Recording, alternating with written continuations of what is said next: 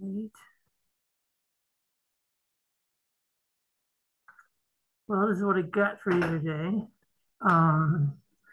We can finish up a little bit of stuff from last time that we didn't quite get to, which was mostly the section about alkaline. And then we're going to talk about the marine carbon cycle. So this might be review or it might be new stuff. But if you recall, we were talking about some stuff about like chemistry of seawater. I mentioned the freezing point depression. I also wanted to just point out the the pH of seawater and which we know ranges around 8.1, 8.2 for the most part of the world, at least in the surface ocean, a little bit more acidic with depth.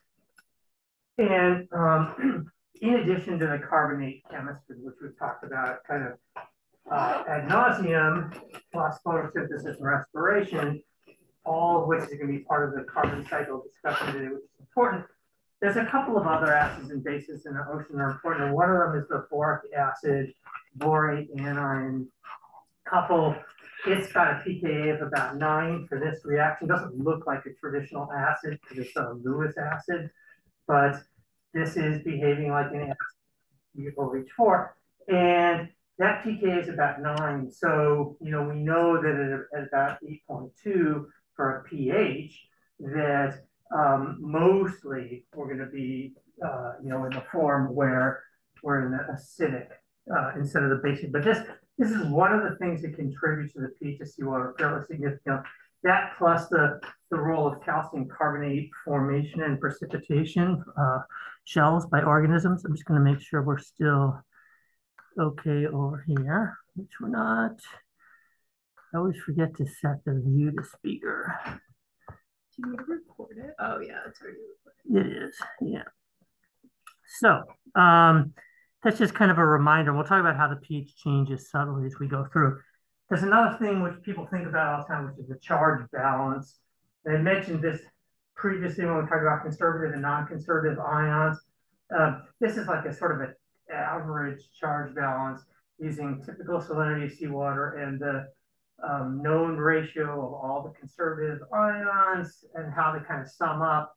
And you can see here that the important anions play significant, carbonate and bicarbonate, a significant part of the charge balance. And there are other ions that play a role in here as well. But everything that we talked about today with respect to how respiration and photosynthesis and the formation of calcium carbonate shells, etc., affect aspects of water mass are also linked in with this. So there's a kind of a complicated interrelationship that keeps the ocean chemistry kind of the way it is. We've also already talked about currents. I just want to remind you of them. This is a slightly more detailed map than I showed you before. These are the surface currents, what we call gyroscopic flow. We also have deep water currents, which we've talked about before, which we'll also talk about. But I kind of want to highlight for a second that all of these, what we call eastern boundary currents, the stuff that happens on the eastern ends of oceans. The California current is one well-known one. The Peru or Humboldt current is another well-known one. These are places of especially high ecological significance within the oceans. And we'll talk about why that is in a moment, but it's primarily driven by upwelling of very nutrient-rich waters from the deep water up into the photic zone that occurs there. So we've also already talked about various aspects of what sets water density, a combination of temperature and salinity and so forth. This is just a sea surface salinity map showing you where the oceans are really salty in the gyres and where it's less salty. And there's a couple of things that you can see here. One, the Pacific Ocean isn't as salty as the Atlantic Ocean. That's a kind of a well-known difference. We're talking about the surface layers. And there's a lot of chicken or egg in this. Why is that the case? Part of it has to do with the larger ocean basin, smaller ocean basin, larger area to receive precipitation, which helps dilute seawater concentration. Relatively large area of evaporation, especially in the northern Pacific adjacent to the Sahara. These are the kinds of things that contribute to that salinity difference.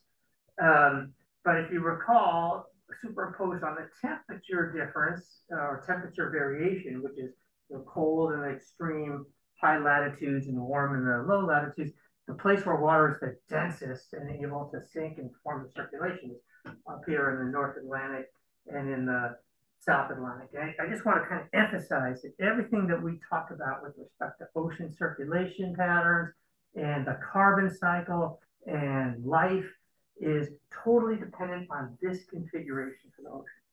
But imagine when we had Pangea or some other arrangement of continents, all of the conditions that allow deep water to kind of form up here and then flow through the ocean basins are dependent on a whole bunch of different parameters which haven't existed in the past, even to the extent we talk about ice ages, right? If you cover this whole part of the North Atlantic with ice, you put ice sheets here, you cover some part of the Pacific with ice, you change the circulation pattern sufficiently that it has a dramatic effect on the carbon cycle. And we'll talk about how that works coming up and also next time, which has a dramatic effect on climate. So that the way in which things operate today and the way we understand them were not the same in the not so distant past, just 10,000 years ago. And if we go back to periods of time when, for instance, there wasn't a continent down here, right? In the Cretaceous, that also really changes the way the oceans circulate. So there's a lot about how things work and how we say they kind of control climate and the carbon system and everything else, which are very dependent on some particularly specific conditions. So I've mentioned before, but again, I kind of want to remind you that the oceans are stratified, right? Hot in the top, cold in the bottom. This is how it plays out over average ocean depth, about 4,500 feet. So this is drop in temperatures. We go from the photic zone through the mixed layer into the deep water called the thermocline. There's a corresponding variation in salt content, needlecline. You can see it's about 1 salinity unit. And there's a corresponding difference in density, which we call the pycnocline. It's also the deep water circulation, which we've talked about before. I've shown you this slide now several times, so I'm not going to belabor it. That's a plan view, and this is a side view. Ocean currents, blue being deep water currents, red being surface water currents. Those are highly schematic, and these green dots being places of return flow. As water goes from the Atlantic to the Indian to the Pacific, it changes composition through the infalling of particles from above, which are primarily driven by photosynthesis and respiration in a net sense. So there's carbon, organic carbon associated with these yellow arrows, and there's inorganic carbon, calcium carbonate. And so, and we'll talk about that more, but the first thing I want to talk about a little bit of these green dots. Okay. So as we go along in the oceans, along that transit, along the conveyor belt, we develop what we call nutrient profiles, right? And these are from the text. These are just a couple of different versions of it. Something that's low in surface water, high at depth, and oftentimes shows a little peak just below the sort of photic zone in the mixed layer, right? Sometimes it shows this hump and then comes back down. Sometimes it doesn't. This varies depending on where you are in the ocean basins, but in essence, a lot of what drives this profile is consumption in the upper water column, right? Like organisms taking stuff out of water, so depleting nutrient concentrations. Then those organisms die, they fall down through the water column, and the process, what we call remineralization, which is a fancy way of saying respiring organisms decompose the parts of those particulate matter and put stuff back into the water. Right? And so if we're relatively early on the oceanic transit of deep water masses, right? Like if we're in the Atlantic Ocean, then what we can commonly see is the very deepest waters haven't received a full complement of this remineralization. And so what happens is that we get this hump where the deeper waters are not as enriched as the shallower part of the where they're receiving this increased concentration, what makes it a little bump because of this active process of respiration and remineralization. So we kind of move further along the ocean basins, the deep water masses catch up, and so we sort of lose that bump. But we call this a nutrient profile, even though a lot of chemical elements don't necessarily, that aren't involved in life, also show them, right?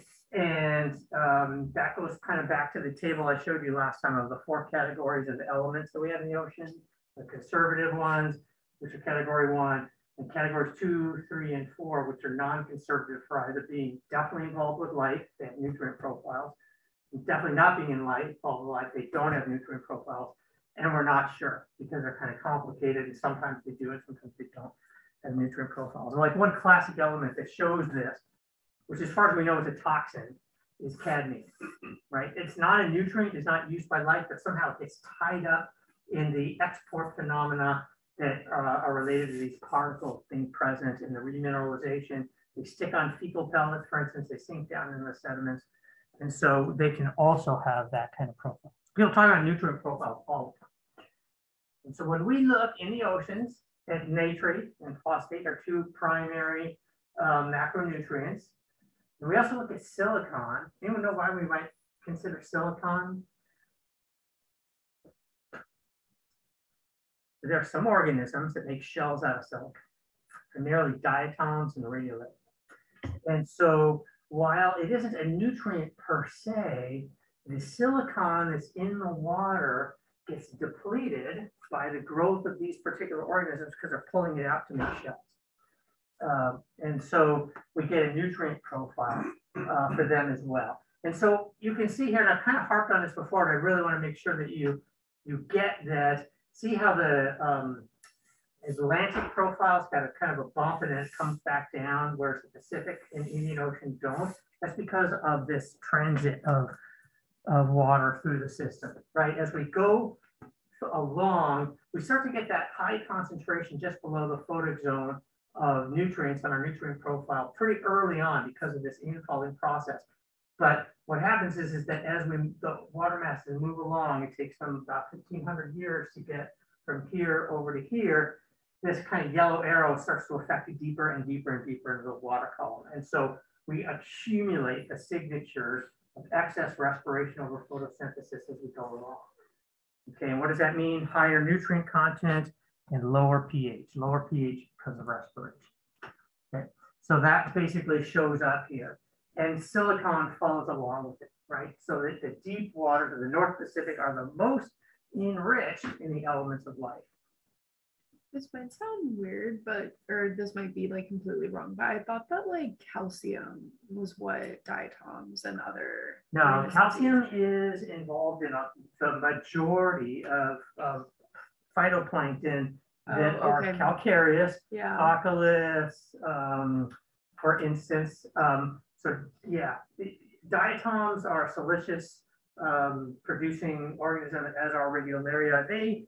I don't know the stats on what proportion of the total biomass they represent, maybe 10-ish% of the photosynthetic biomass. So you're right in the sense that calcium carbonate is the main thing. Yeah. The problem is that calcium carbonate chemistry is really, really complicated. And we don't see, for instance, this kind of profile of calcium because the amount of calcium in seawater that is involved in calcium carbonate production relative to the total is small. Whereas the amount of silicon relative to the total is large, because silicon is really soluble. Yeah, okay. So that's why you get that nutrient profile.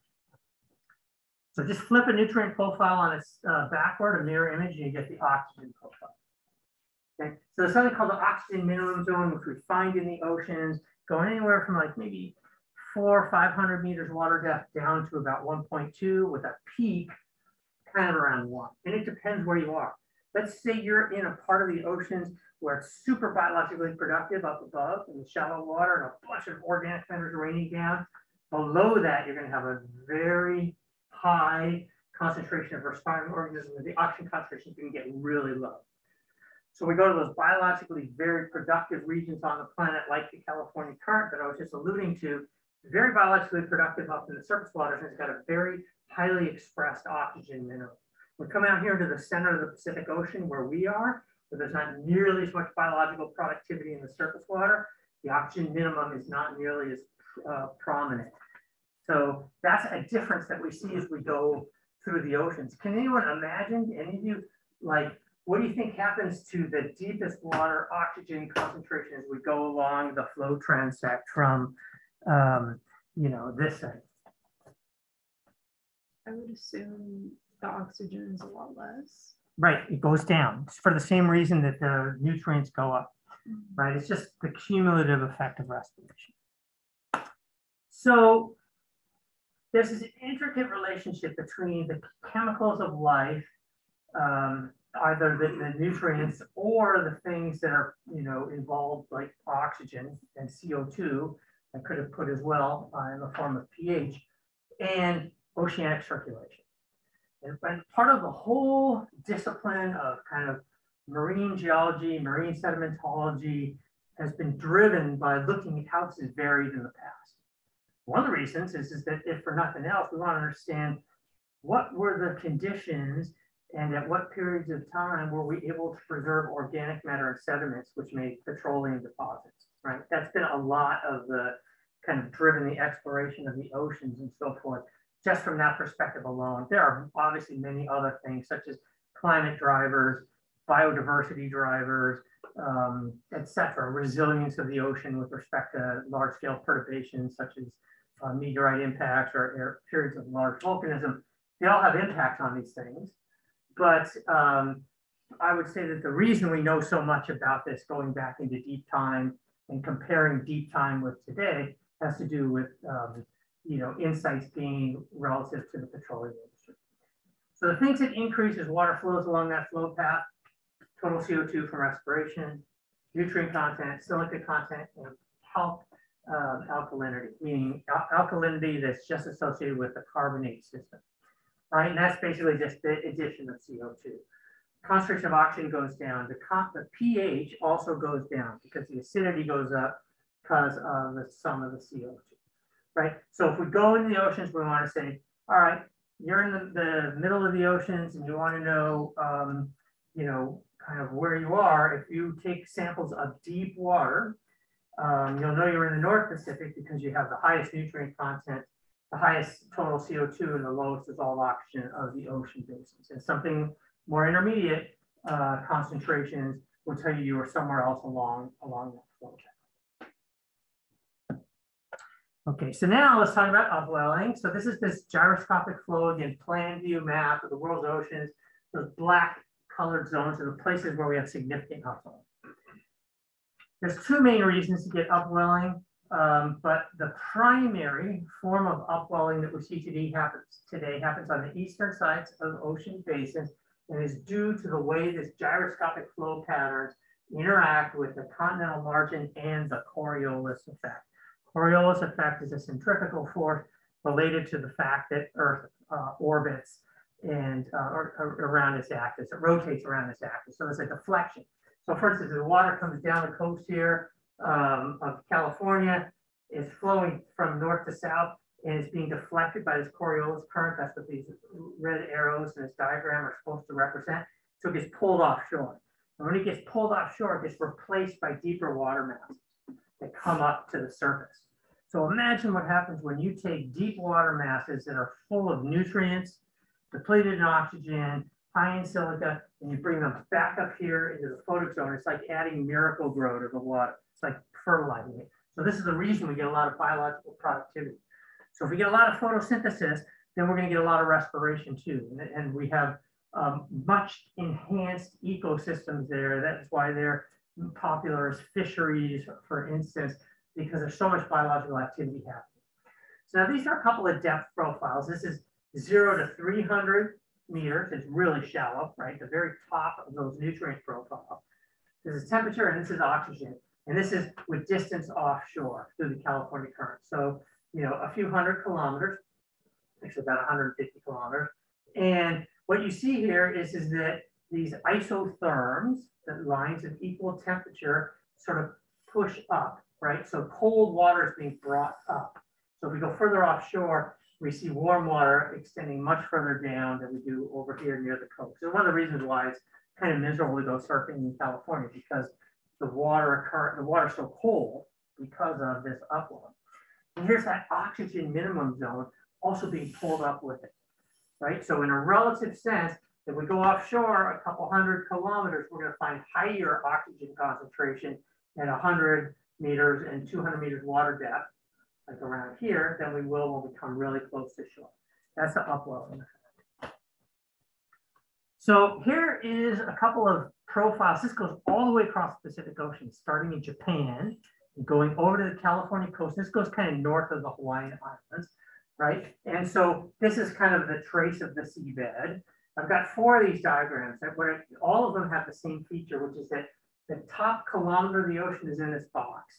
And there's a break in scale, and then we have another 5 kilometers, right? So this little section here, you know, basically sits beneath this section. There's no overlap between these diagrams, but this goes 1, 2, 3, 4, 5, 6 kilometers, you know, and this whole upper kilometer is stretched out, right? So you're seeing more. You can see once you get down here, for instance, in salinity, it's pretty constant as we go across the ocean.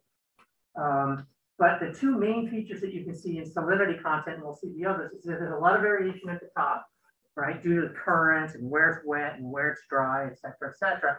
And we see these, you know, contours of equal salt content kind of dipping up, if you will, thinking it as a geologist, towards the surface. And this is this process of upwelling that we see near the coast. This is it in temperature too. See how it's maybe easier. So you see how all these isotherms are kind of moving along, and all of a sudden they kind of go upward. That's upwelling. Once you get down to the oceans, pretty far down, this is all pretty similar pretty much everywhere you go, right? There's the huge variation. This is dissolved inorganic phosphorus, okay? DIP. And again, upwelling shows very high concentrations being brought up into the photic zone. This is because of kind of a reinforced feedback of upwelling is bringing nutrient-rich water up into the photic zone. In that zone, we're supporting more life there. So we have more trophic levels in our ecosystem and much higher biomass. Those organisms eventually die, they come back down, and they get remineralized, so that in kind of a circular fashion, we start to really enrich nutrients down here and support much more life up there. And so we kind of, in a way, kind of trap extra nutrient content in this particular coastal upwelling zone. And it's true for pretty much all of them. It's just very well expressed in the California current. And finally, dissolved oxygen. So same thing. Oxygen is high because of biological productivity in the surface waters and very low in the deep waters underneath the upwelling zone, again, because of that enhanced respiration.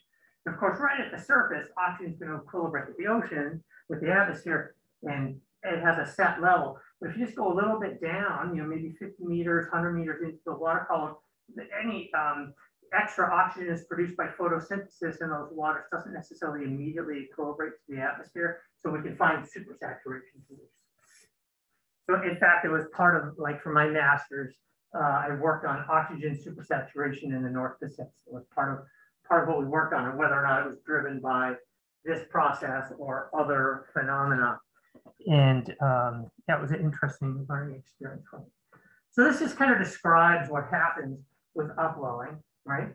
But if you think about, okay, so we have these upwelling zones, we've got really intense biological productivity, we've got a lot of particulate matter falling down, lots of organic matter. Sometimes that organic matter makes it all the way down to the seabed and gets buried in sediment. And that's what petroleum is, right? And the conditions that allow that to happen require several things, regardless of when, if we're talking about the modern ocean or we go back in time. We need to have so much carbon falling out of the ocean, falling out of the surface ocean, I should say, that it can't all be respired on the way down. Okay, and so that is promoted by having a relatively shallow seabed, right? Because the longer it falls, the deeper the depth it falls to, the more time it has to be remineralized. Having a shallow ocean basin, restricting water flow, which can kind of advect in from the side water masses that might help contribute to decomposition of organic matter.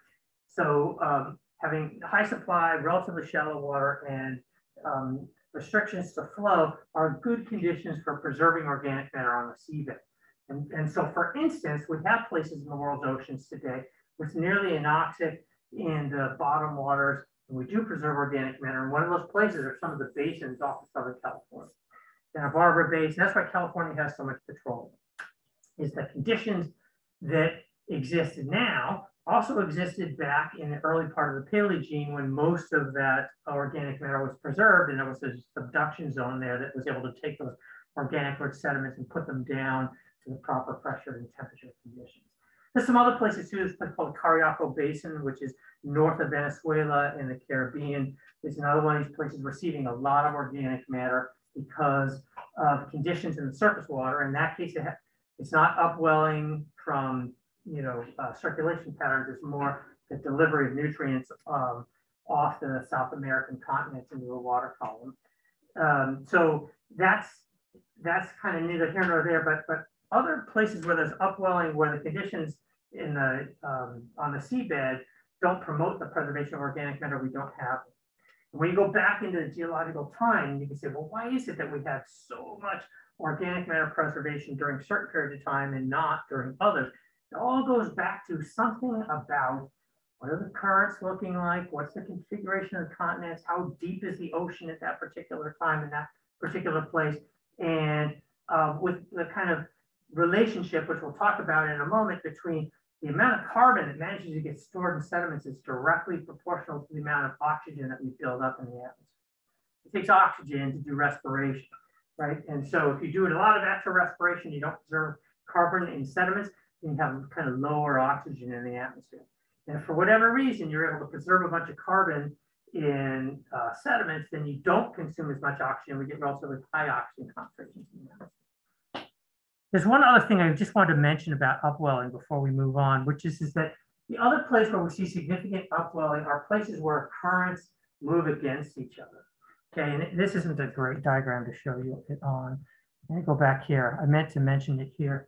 Another place where we have upwelling are in the equatorial regions. And this is not because so much of the Coriolis effect and the relationship with the continents, is that when you have currents going by each other, right? One in one direction, one in the other. You can see here we have something called the equatorial countercurrent. We see it in all ocean basins. So that the way the gyres go is they're basically east to west, but right along the equator, a little bit north of it. In fact, there's a countercurrent that flows the opposite direction. Where you get these two currents kind of going against each other, what happens is, again, it causes some upwelling. So when we look at maps of nutrients and biological activity, we'll see these zones is most prominent in the Pacific Ocean, but you can also see it in the Atlantic and to a lesser extent in the Indian, where you can see the circulation a little bit complicated, where we have this kind of tongue of enhanced biological activity extending out into the ocean. It's because it's because of upwelling, but it's different than this other style of upwelling. Okay. So now we're going to talk about the marine carbon cycle, which is just directly a segue on this. And you can think about the carbon cycle in all sorts of different ways, but I like to think of it as basically four components of what makes up the carbon cycle. We have life, and I always divide life, I think what most geochemists do, into photosynthesis and respiration, right? Some organisms are making organic matter and some organisms are consuming organic matter. It's more complicated than that, obviously, but those are the kind of two end members of the kind of spectrum of life. And then there's the stuff that feeds the life, right? And from the perspective of carbon, there's two types of carbon involved in organisms: organic carbon and inorganic carbon. So those are the four things, right? Organic carbon, inorganic carbon, respiring organism biomass, and photosynthetic organism biomass.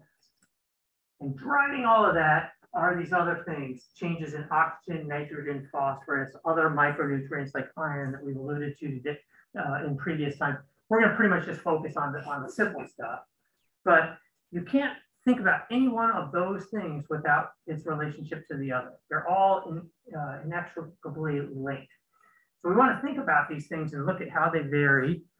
So as a prelude to, right, we've had 4.5 billion years of a planet with life, maybe not 4.5 billion years, but probably 4.35 billion years since the advent of life. And we started to have oceans almost that early on the planet. We'll talk about this evolution later in the semester.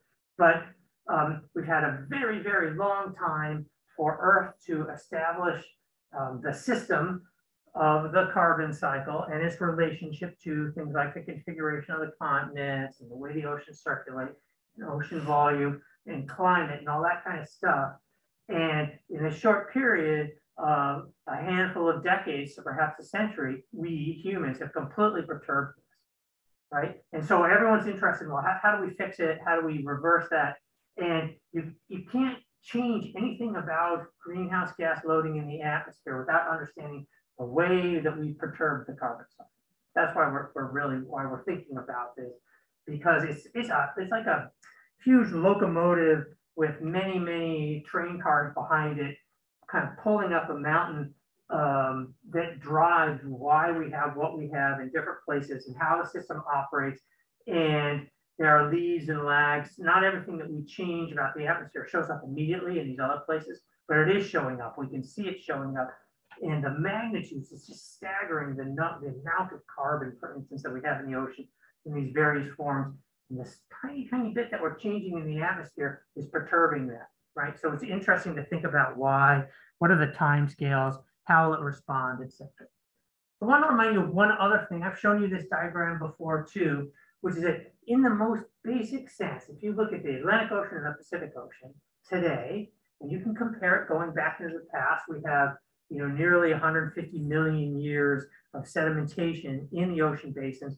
Well, if we go to the oldest parts of the oceans, which for the Atlantic Ocean are the margins just next to the continents, and in the Pacific Ocean, it's basically in the northwestern portion of the ocean basin, we have this characteristic pattern of flow, which hasn't always been the case, where water leaves the Atlantic Ocean in the bottom and goes into the Pacific Ocean, and then return flows across the surface. This is obviously a gross simplification of that flow pattern, but this hasn't always been the case.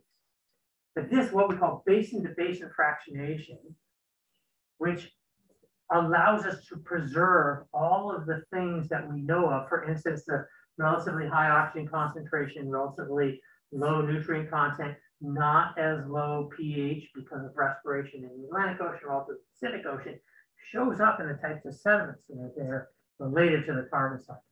So for instance, we get carbonate-rich sediments in the Atlantic Ocean and carbonate-poor sediments or silica-rich sediments in the Atlantic Ocean, in the Pacific Ocean. And part of this is driven by those diatoms and radiolaria and those other organisms that produce siliceous shells. But to be honest, we have about the same biological productivity in the surface water, right? It's just that this water is more corrosive to calcium carbonate than this water is because the pH is a little bit lower, a little bit more respiration. So it's harder to preserve calcium carbonate sediments in the deep water masses.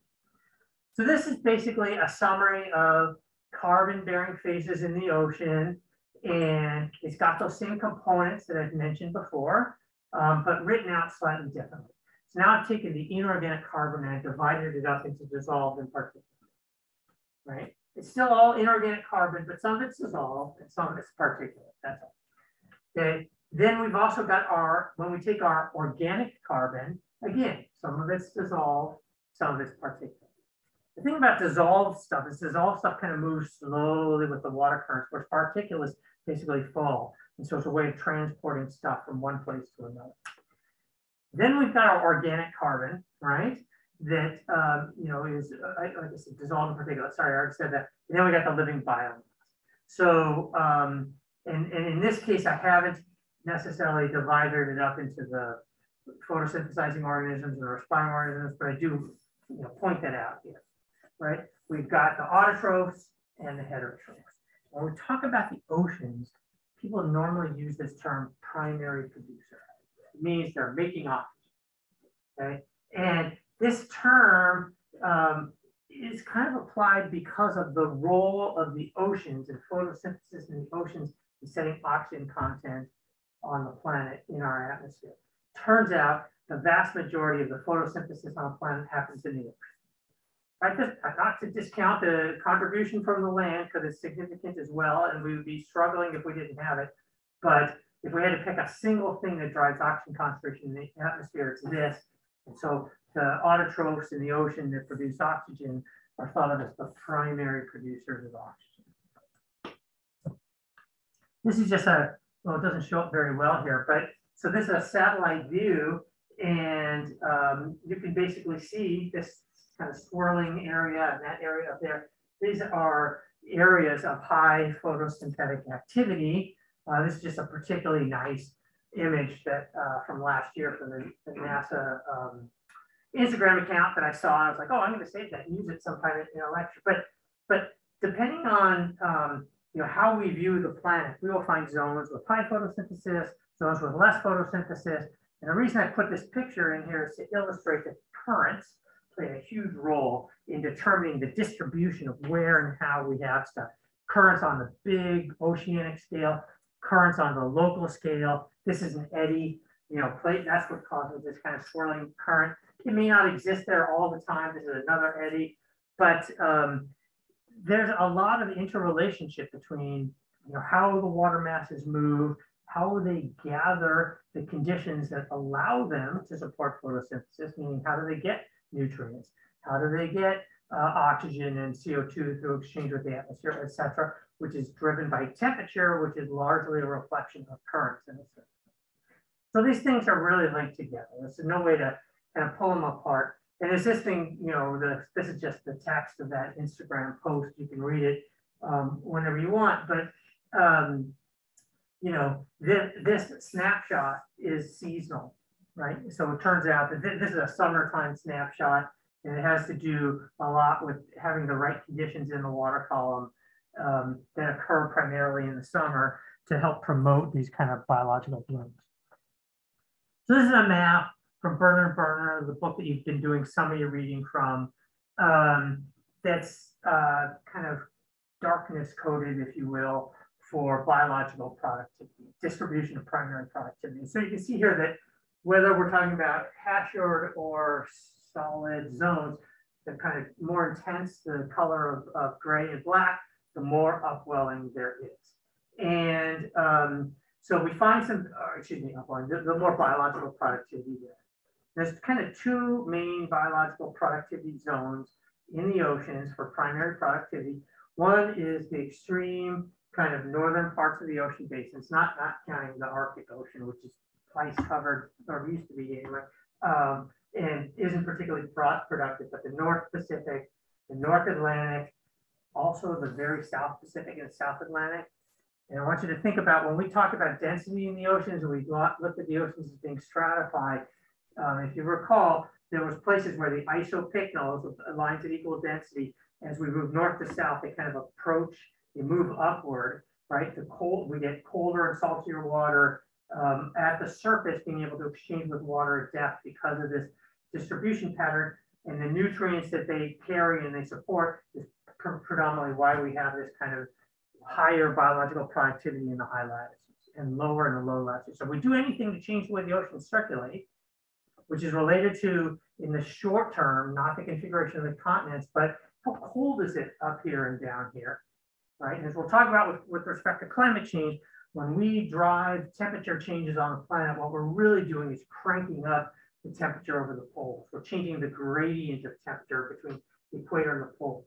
So we have the risk of changing fundamentally the pattern of which upwelling and stratification of the oceans takes place to perhaps even affect the relative production of oxygen and biological activity that is enhanced in these high latitude zones if we continue on our current path. The other places where you see a lot of biological productivity are places like here, this I realize is kind of a weird view, but this is the Pacific Ocean. This is the California current and that upwelling associated with it. We also have lots of biological productivity in the northern part of the Indian Ocean. This is largely due to terrigenous sediment being shed off the Indian subcontinent and all the particles that come with it flowing into the northern part of the Indian Ocean. This is the Bay of Bengal over here. This is obviously the Western Indian Ocean going up into the Gulf. This promotes a lot of biological productivity because we're bringing in a lot of particulate into the water. It's the same reason why the Caribbean is relatively productive, right? And this is that Cariaco Basin I was mentioning to you before. So there's multiple reasons why we can have high biological productivity. But the key thing that you will see is that the main light colored areas here are the centers of the gyres, like where we live, right? So the centers of the large circulation patterns on the planet, they don't really have any source of nutrients. Sorry, there's a lot of going back, but if we go into this area or this area or this area, all of the things that could help support photosynthesis through the addition of nutrients, which are either upwelling, supply from runoff from the continents, or a very, very high dust flux. So for instance, you've probably seen in the news, sometimes there's big dust plumes that come off of the Sahara. That carries with it particulate matter, which then falls in the ocean and can help to promote biological productivity. But when we get into the centers of the gyres, for the most part, we get isolated from all the mechanisms through which material can be added to the ocean to help support biological productivity. So we have the less of it in the centers of the gyres.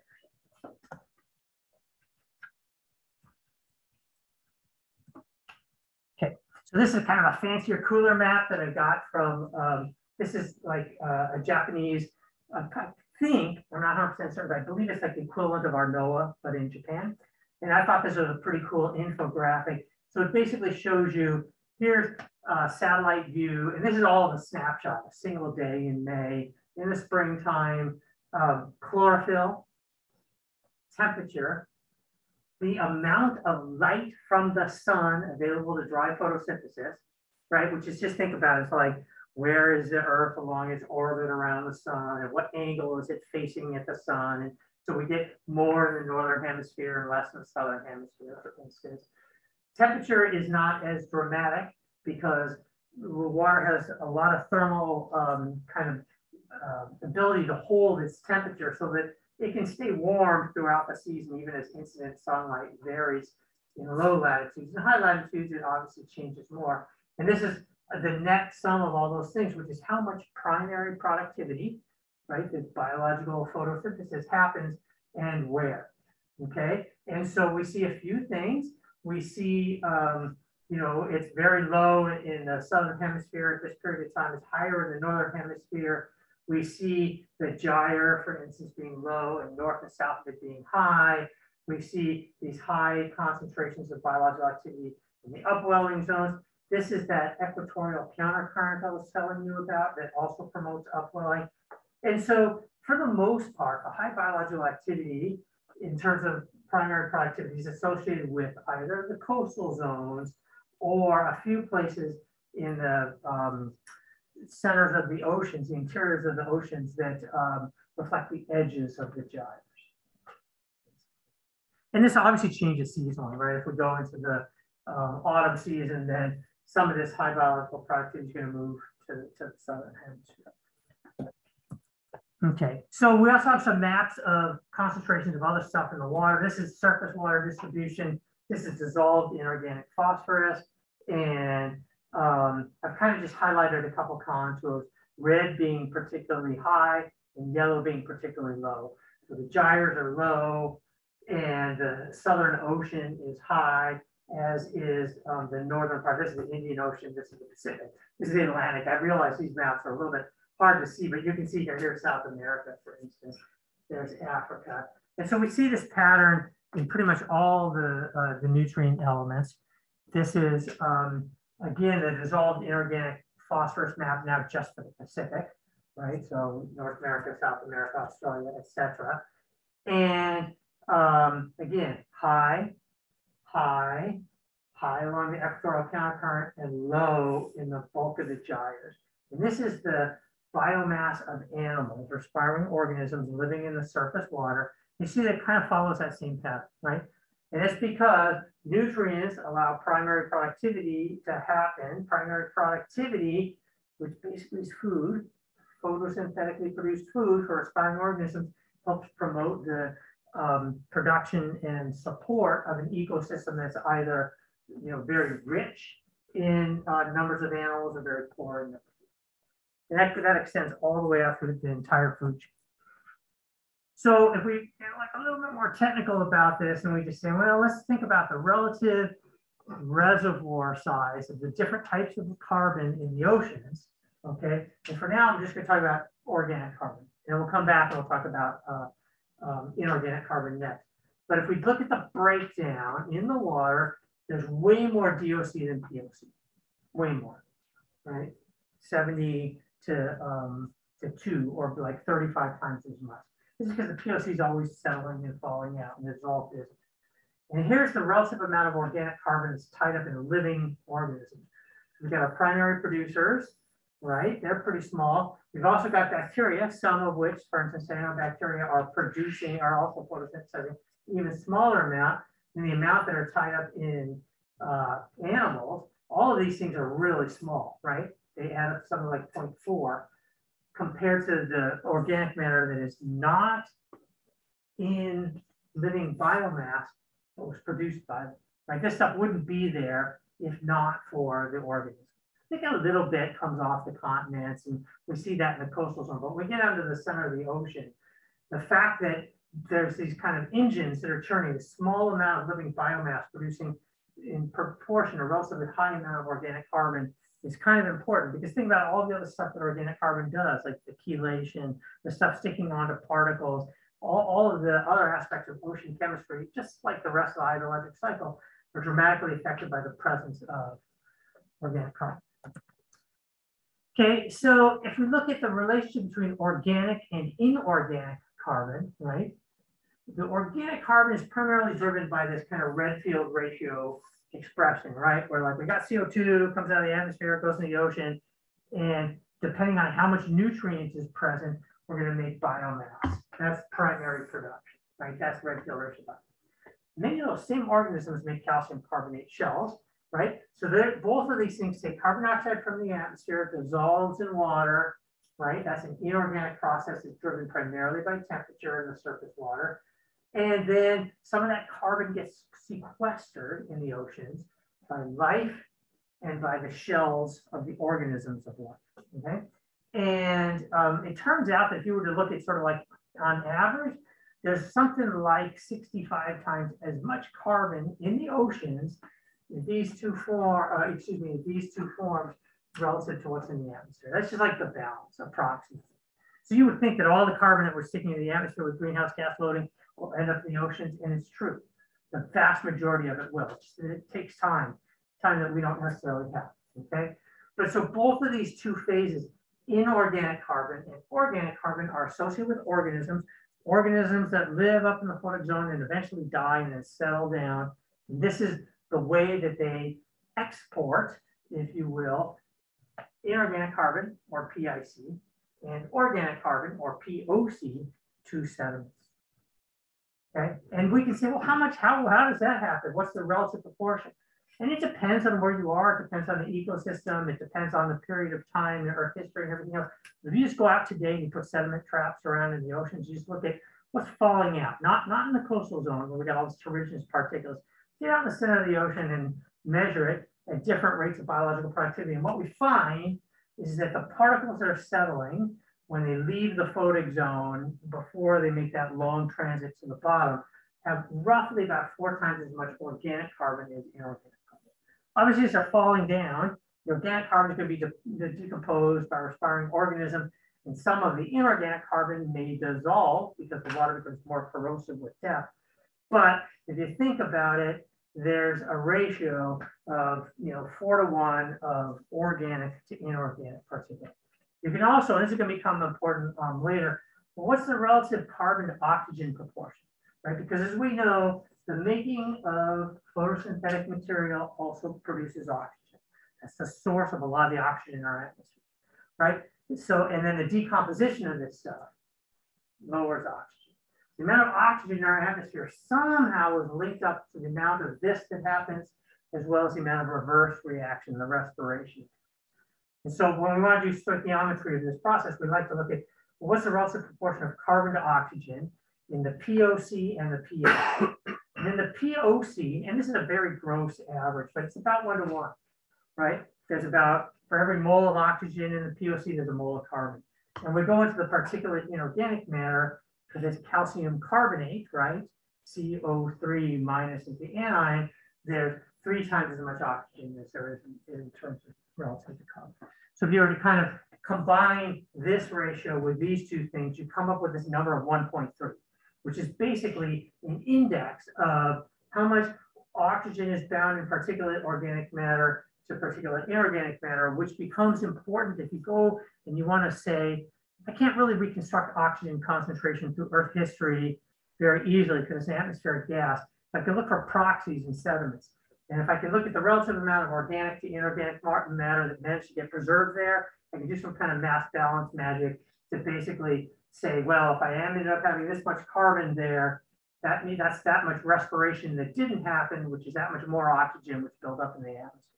Times when there isn't much organic carbon in sediments kind of globally through Earth history are times when there's kind of less oxygen in the atmosphere because more respiration was happening. In times when there's a lot of organic matter in sediments, it's time when we could build up oxygen. Does that make sense? Okay. So that's this ratio that people think about. There's another ratio that's very similar, which is the relative proportion of oxygen consumption by respiration to primary produced POC regeneration by respiration. That also happens to have a ratio of 1.3. You go back to the Redfield ratio equation and you remember there's like 106 moles of CO2 plus some amount of nitrate and phosphate in a ratio of 16:1, produces some algal biomass and 138 moles of oxygen. You take the 138 moles of oxygen and you divide that by 106 moles of carbon, you come up with 1.3.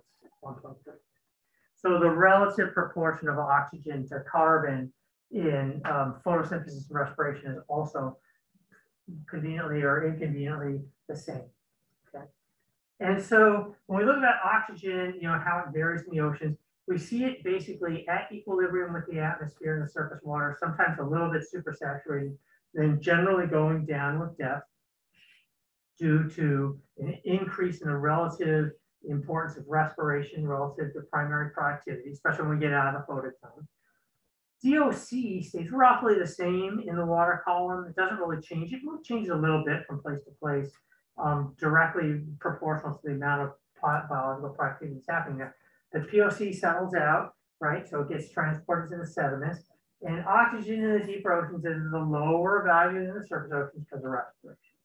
A lot of that respiration has to do with bacteria living on the pellets of material that are falling out of the photic zone that represent the POC. They're kind of continually decomposing it as it goes down. That's what helps put the nitrate and the phosphate back into the water. They can be upwelled and reduces the amount of organic matter that makes it to sediment. Okay, so we could think about some really simple relationships between the surface oceans and the deep oceans from the perspective of the carbon cycle as well as oxygen, which is that as particles fall down, POC, that they consume oxygen. Particles don't, obviously, it's respiring organisms, but in a net sense, the more the particles, the more respiration, the more oxygen consumption. There's some other complicated physics here, right? Like very large particles settle much more quickly than very small particles, and they have more time or less time on this transit, as the case may be. But in any event, as particles fall down, we consume oxygen from the water column and we put CO2 back into the water column. Putting CO2 back into the water in water that is basic just means that it gets a little bit less basic. Okay, so if we do anything that enhances biological activity in the surface oceans, in theory, we can export some carbon dioxide from the surface water into the deep water, where it may not stay for very long, but just thinking about the way the water masses on the planet kind of migrate and stuff, at least it's down there for 1,000 years or so, right? Because that's how long it takes for the water. And so when people talk about sequestration of carbon in a deep ocean, this is in essence what they're talking about, cranking up biological activity and exporting more carbon down into the deep ocean and keeping it there. And it all happens in kind of Redfield ratio proportions. So if we look at the, kind of amount, I realize there's a lot of numbers in here. I'm just kind of trying to summarize various things. The amount of total primary productivity per year in the oceans is this. It's 197 times 10 to the 12 grams of carbon, which is also about 2 times 10 to the 8th metric tons. We look at the total amount of respiration. And this is done by kind of a combination of satellite maps of things like chlorophyll and plankton tows that people do, where they take a net and they drag it behind the ship and then they look at the biomass that's in there. And they try to relate things like, for a typical marine ecosystem, what's the relative proportion of amount of carbon that's there and how is it divided up between primary producers and heterotrophs or respiring organisms? And how does that relate back to things that we can measure with a satellite, like chlorophyll concentration? So these are obviously numbers with a lot of uncertainty. But if you take them at face value, you can say, wow, in today's oceans, on average, there's a little bit more respiration than photosynthesis, right? And if that's the case, we shouldn't be able to preserve any organic matter in sediments, right? Because all the falling out primary productivity produced organic carbon, POC, is being remineralized by respiration before it gets to the seabed. And that's true. We happen to be in a period of time where, except for these isolated basins close to the continents that have restricted water mass flow and other things, we're not really preserving carbon. And if you think back to like, okay, well, let's go to like periods of time where there's a lot of petroleum reserves stored in marine sediments in the past, those were periods of time where this wasn't true. We somehow had way more of this and or way less of this for us to have organic matter instead.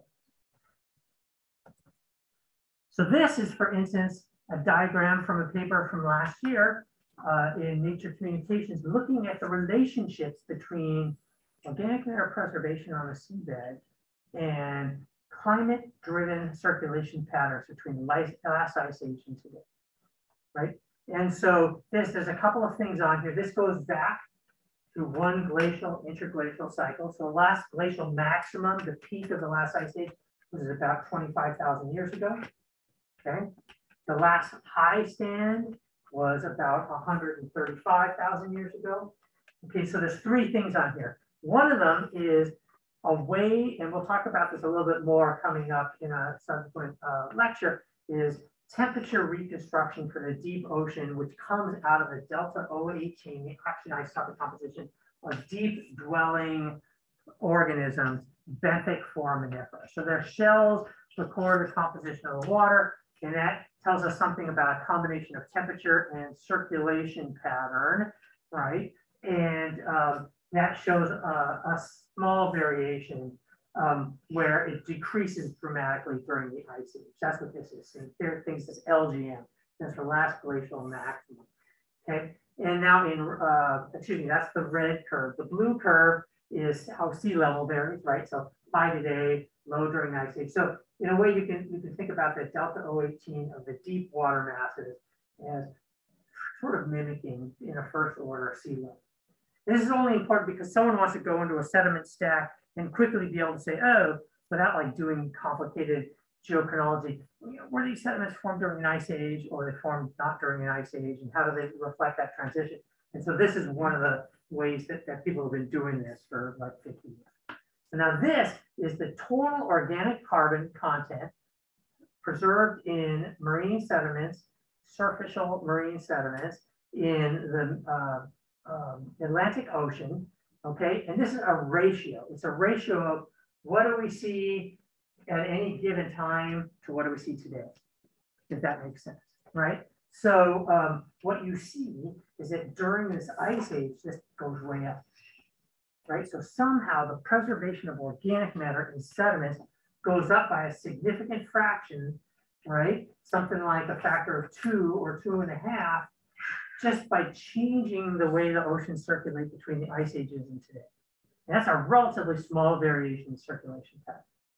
But a lot of it is driven by stratification and in the upper water column, especially when we put a lot of cold ice or very cold water in the northern latitude in the Atlantic Ocean, kind of short circuits that circulation pattern that we have. It doesn't allow it to continue to happen. One of the big worries about human-induced climate change is that when we start to turn up the heat on the planet and we start to melt the ice caps, especially Greenland, we freshen the water in the northern hemisphere. When we freshen the surface water, it also limits the ability to make deep water. The oceans become more stratified. When the oceans become more stratified, we preserve more organic matter in sediments, and that has a fundamental effect on biodiversity in the oceans, fisheries in the oceans, and the way the oceans can regulate carbon in the atmosphere by the rate of circulation. And one of the things that people hypothesized, we weren't present 25,000 years ago to make these measurements, but they hypothesized that the ocean circulation was really fundamentally different. Instead of being this long transit, there was a lot more kind of vertical upwelling and mixing throughout the ocean basins that was happening at that period of time. And it had a lot of different kinds of impacts, including how much organic matter is preserved in sediments. You know, there's other things you could do too, like you can go into the literature and find examples where people look at this pattern. Well, how did it change over the Paleogene? Or how was it different between, you know, when we had a supercontinent and now? How was it different when we didn't have a land mass over Antarctica and now? In all of those cases, we see variations in this preservation index. That's, you know, all related to the interrelationship between biological activity and ocean circulation. So if we kind of break down the photosynthesis and the respiration, right? Like, where's it happening? What area in the ocean is it happening? And how complicated are the ecosystems and everything else? What we find is that between the three kind of, I'm dividing up the oceans into the open ocean, the coastal zone, and the coastal zones that have upwelling, okay? Even though there's very little in a net sense per square kilometer of sea surface, photosynthesis that happens in the open ocean, the centers of the gyres, because there's so much area there, it still accounts for the majority of the primary process. Okay. And so you can see how much of the kind of photosynthesis happens in upwelling zones. And if you look here now at the amount of respiration, you see a very different pattern. Most of that happens in these large upwelling zones and or coastal zones without upwelling. Very little of it happens in the centers of the oceans. So in an area sense, there's a lot of biological productivity in the centers of the gyres, but the concentration is relatively low and you can't support large animal communities. So most of the marine organisms that we find doing respiration do it in the coastal. And that's why when you look at satellite images, you see the water looks fundamentally different in color. You get these very deep blues in the center of the oceans because the biomass is so much lower. Okay, so now we're talking about inorganic carbon. There's a couple of things that are important. One of which is, what is the chemistry of calcium carbonate solubility with depth? Okay, calcium carbonate comes in two forms, calcite and aragonite. They have slightly different properties as listed here. These are their solubilities at saturation as a function of temperature and pressure. And both phases are a little bit funny in that they become more soluble at high pressure, deeper in the ocean. That's unusual. Most chemicals become less soluble, most salts, in water as pressure goes up. But they happen to vary that way. And they also have a kind of a funny temperature dependence in the sense that they become more soluble as the temperature goes down. So the solubility product of calcium carbonate goes up as temperature goes down and goes up as pressure goes up. So in a net sense, calcium carbonate gets easier and easier and easier to dissolve as you go down in the ocean, whether you're talking about this form or this form. Now, if you look at the relative difference between these numbers, this tells us that aragonite is more soluble in water than calcite. So there are some organisms that make aragonitic shells. Their shells dissolve more easily. After those organisms die and the particles start to fall down, they dissolve more easily because the oceans can support a higher concentration of calcium carbonate relative to aragonite dissolution and calcite dissolution. So it turns out the places that we find aragonitic shells on the seabed, there's one main form of primary producers that make aragonitic shells of pteropods. Corals also do it, but you know, they make kind of reef structures that stay in place. But in terms of open ocean marine sediments, driven primarily by pteropods, whereas the calcite primarily driven by foraminifera in their shells. We're going to find better preservation in marine sediments of this stuff than this stuff because this isn't quite as soluble in the ocean. Okay. So when we look in the oceans with depth, okay, going down in the oceans, surface water, deep water, and think up over here, this is what we find in terms of preservation state of foraminifera in surface sediments at different depths. Foraminifera make calcium carbonate shells. We find that there's more and more corrosion as we go deeper down. So in the upper water column, it says here virtually no dissolution in transit, right? And when we get down to the deeper waters, it becomes easier and easier to dissolve foraminiferal tests, calcium carbonate shells. Kind of the opposite when we look at organisms that produce shells out of silicon, like radiolarian.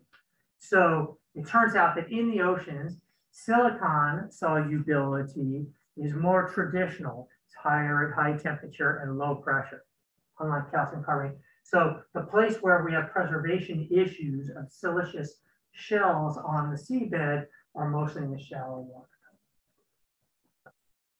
Okay, so there's a condition that people look at, which is what is the saturation stage of water relative to calcium carbonate solubility? This is mostly commonly done for calcite instead of aragonite. You can do it for either, but when people talk about that's the Greek letter omega, the omega of the oceans, they're usually talking about calcium carbonate in the form of calcite. And what you find is that if you were to look at the chemistry and just, calculate relative to the solubility product, you can find the upper ocean water column is super saturated with respect to calcium carbonate production and undersaturated at depth with respect to calcium carbonate production. And where this comes from, omega is basically looking at the actual concentration of calcium carbonate in water and dividing it by the solubility product, right? So if the amount predicted by the solubility product is what we find in the water, we get a ratio here of 1 and we get 100%. It's like exactly what we expect. And if we measure more in the water than we expect from equilibrium, then we come up here. And as we get deeper, it gets lower. And you might say, well, why wouldn't it just be saturated? And it's because the way biological productivity and takes place and the rates at which things happen and the rates at which shells decompose because they've got the organic coatings and everything else give us a condition where we have more calcium and carbonate in water in the surface oceans than we would expect from pure inorganic equilibrium. Organisms are playing a role. Okay, and so if you think about the total dissolved carbon or the alkalinity, right, which you all know what alkalinity is now, and we look at how that varies in the oceans. In the surface oceans, it varies a little bit. The amount of carbon varies a little bit between whether the water is warm or cold because of the solubility effect. It doesn't really affect the alkalinity. But when we start that transit, when we go from the deep Atlantic down into the Indian Ocean and the Pacific Ocean, we see that the total organic carbon goes up and the alkalinity goes up, even though the pH goes down. Okay, so these are a couple more plots of some different ways of calculating omega from different indicators. And I think that the key point being here that regardless of which way we calculate this, if we look at oceanic depth and we look at total CO2 and total alkalinity, they're pretty constant throughout the ocean basis. There's some deviations up in surface water for the photosynthesis and respiration. And this saturation curve has some complications to it, but it drops very low at the start of the oxygen minimum zone, comes up again, and then goes down. And this is again due to that sort of high concentration of remineralization that's happening, in the oxygen minimum zone, excess respiration, making a little bit more acid, making a little bit more corrosive to these ships. Okay, so when we think about photosynthesis and respiration and how we link together the inorganic and the organic carbon cycle, we have to think about several things, right? We know we have this ratio of 4 to 1, right? But we know when we have photosynthesis making organic matter, right, we are consuming hydrogen ions, making it a little bit less acidic. Respiration makes it a little bit more acidic. When we take calcium carbonate out of water, we liberate a little bit of hydrogen ions and we make the water a little bit more acidic, right? So photosynthesis makes water a little basic, respiration makes water a little bit acidic. Since we have 4 times as much organic carbon as inorganic carbon in a net sense, the photosynthesis making the water a little bit more basic beats out the production of calcium carbonate, making it a little bit more acidic, right?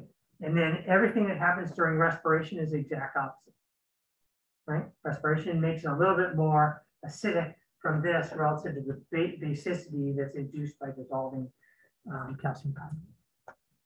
So the preservation of calcium carbonate on the seabed is something that people can look at from a variety of different ways.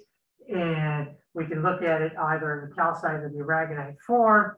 And if we're looking at a binary thing of like present or not present, which is something that we call the, above and below the CCD, the carbonate compensation depth, we're looking at the end point of a process through which relatively complicated particles with organic matter and inorganic matter fall from the surface water down to depth and ultimately completely dissolve the calcium carbonate, right? But there are all sorts of other indices that tell us how corrosive the water masses are without completely dissolving the calcium carbonate. They involve getting shells and looking at them under the microscope and seeing various horizons in the ocean basin relative to the saturation horizon, the place where omega equals 100%. And again, this is one of these things that looking at calcium carbonate shells and the relative proportion of them in sediments and reconstructing the sediments in a paleogeographic sense, we can drill the ocean basins and we say, well, at this period of time, the ocean looked like that. It was at this latitude and this depth and everything else. It tells us about what's happening up in the upper water column with photosynthesis and respiration, as well as what's happening as those particles transit through because of the deep circulation. And geographic variations preserved in marine sediments basically tell us how is the carbon cycle behaving at different times in the past, all by this really simple index of saturation and everything else. So I think what I'm going to do is I'll stop there and we'll pick up this conversation next time. But I think you've all heard of this compensation depth before, right? Is that not something new? Okay. So this is the, like I say, it's the ultimate kind of recorder of deep water mass corrosiveness of calcium carbonate. But I want you to kind of think about the fact that just like a snow level, right? Like you can be above freezing and still accumulate snow on the bottom, on the ground, if you have a lot of snow coming out of the sky. Because it takes time to melt. So you get a little bit of snow and it's warm on the ground, it'll melt. But if you get a big, huge snowstorm, you can preserve snow on the ground, at least for some period of time. The same thing with calcium carbonate sediments. So under places of very high biological productivity, think upwelling zones especially, where there's so much stuff falling out of the water column, we can kind of overwhelm the rate of dissolution and still preserve calcium carbonate on the seabed because there's a big supply.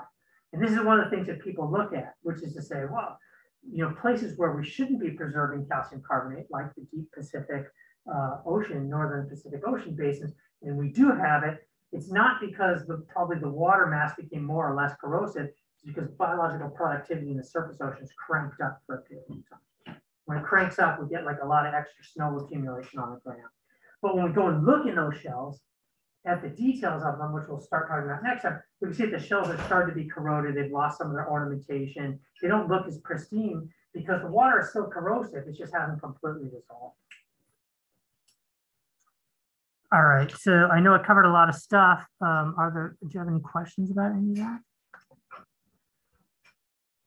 Okay.